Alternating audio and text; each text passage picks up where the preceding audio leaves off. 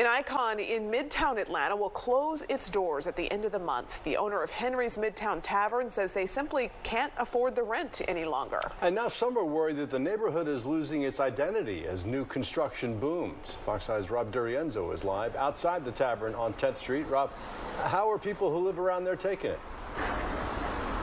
Hey there, guys. Good evening to you both. Well, as you can imagine, people who like to come here to Henry's are pretty bummed right now, learning that it's closing its doors. After a decade, it is just the latest place around here to end up having to close. For me, it becomes like a family. The family at Henry's Tavern parting ways at the end of the month. Most of the guests are pretty regular, so there's a lot of entanglements. The bar's owner, Maureen Kalmanson, says she just couldn't get the landlord to agree to a rent she could afford.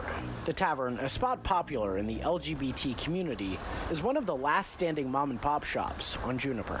A 40-story building across the way, another one down at the corner. I don't know if it's coming up or going down. Right now, there are at least 15 major projects in that single square mile.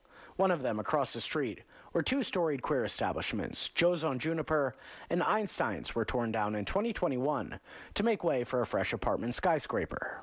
This is clearly a community that is navigating through a lot of change right now, and with that comes some trade-offs. Brian Carr, a spokesperson for the nonprofit Midtown Alliance, looks at the closures as growing pains.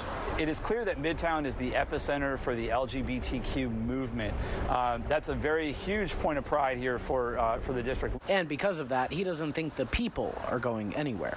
The name on the sign outside the door might change, but the opportunity for that community still exists here. The gay community and this, it's all become one community, and it's very mixed in a way that I won't say it's a brand new concept, but it hasn't always been that way in Midtown.